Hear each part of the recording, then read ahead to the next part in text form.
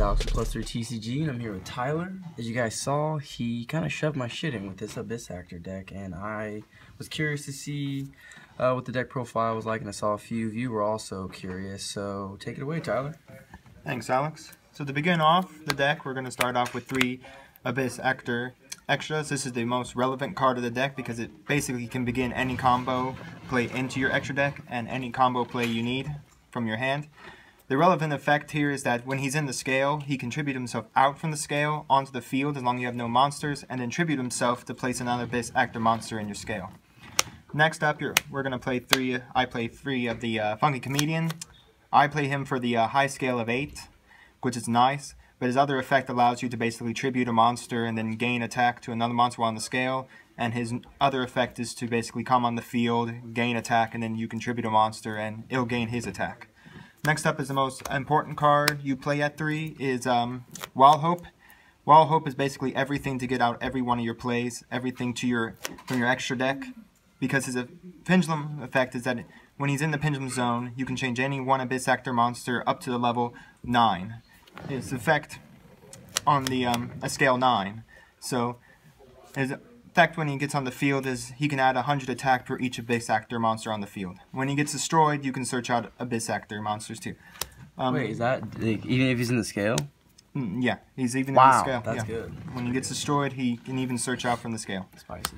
Next up is 3 of the Abyss Actor Rookie. This is basically your a good card to sit on for a little while, because if he's tried to be destroyed, he doesn't get destroyed for at least 1 turn.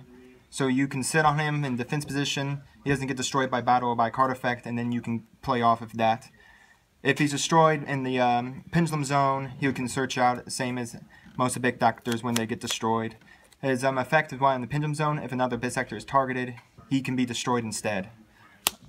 Next up is 3 Leading Lady. She's basically the don't take much attack. So she can have the attack and then have a monster's attack, which is her best pendulum, is both her pendulum and her monster effect.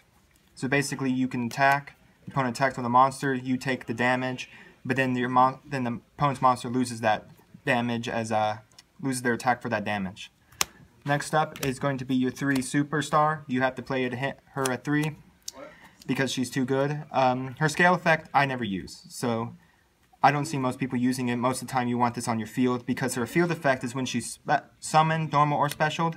You can't target her for spell or trap cards and be destroyed by them. She can't be destroyed by spell or trap cards when she's summoned. And then when she's on the field, you can target any Abyss Actor card, Abyss script card in your deck, set it, and then it will be destroyed at the end phase, but it allows all your Abyss plays. Now, I play only 2 of the Yugioh. Before I played 3, but he got cloggy at times. His effect is only for his monster effect. If he attacks a monster by battle and destroys it, I can set a Abyss script from my graveyard back to my field. Next up is 2 Maxi. With the new ban list, this will be cut down to 1, so I might go back another Yugioh, or I might just go for a different trap card. But Maxi is just because there's not enough draw power in this deck. Maxi's Maxi. So, next up, this is the most broken card in the whole deck. Abyss script, Rise of the Abyss King. Why it is broken is because as long as you have, like, say, Yugioh or Superstar on the field, your opponent can't stop this activation. So as long as you have a different named Abyss Actor on the field, you can target that many monsters on your opponent's side of the field and destroy them. Next up is your Dragon, your Abyss script, Fire Dragon's Lair.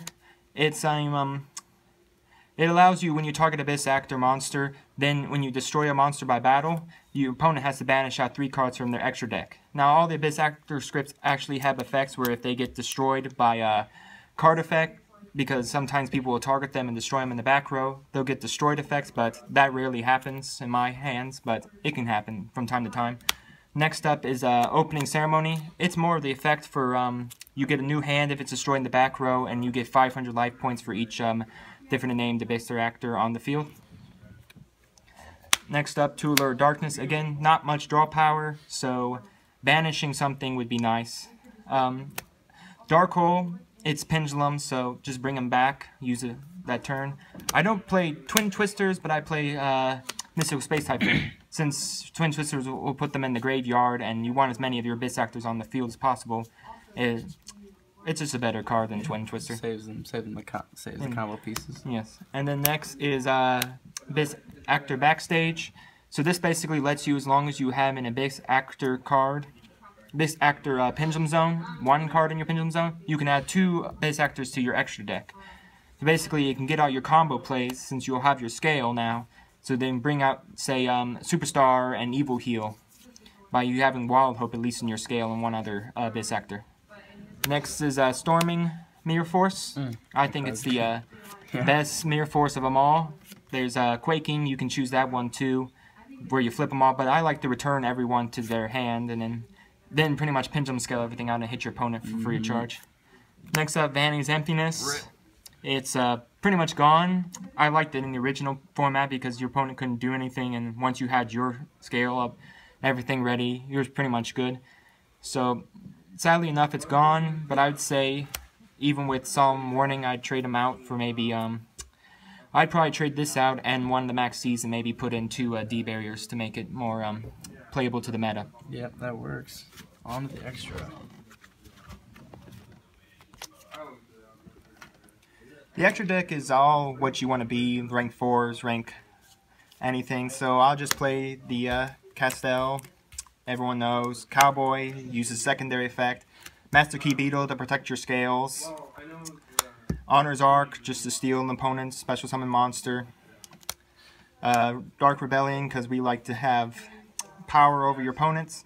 I play the Spider combo of I only use number 84 to go into 7 Sins, and then I normally take it off of number 32. I've only ever used number 32 to hit maybe once.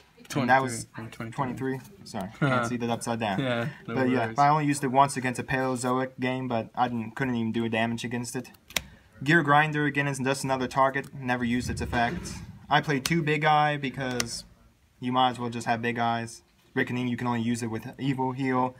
Then Red Eyes Flare Metal Dragon. I would also say you could go Hope Harbinger if you wanted to, or more rank 4s. And that'd be about it.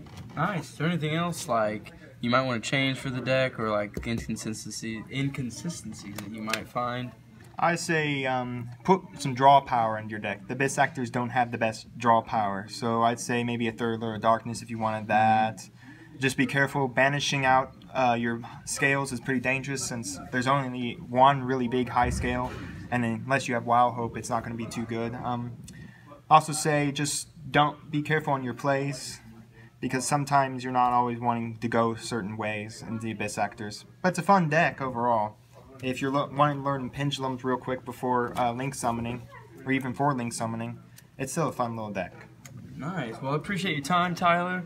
I did not appreciate the ass whooping you gave me with that deck, but it was still fun all in all. And I appreciate your time, and this is Alex from +3TCG, signing out.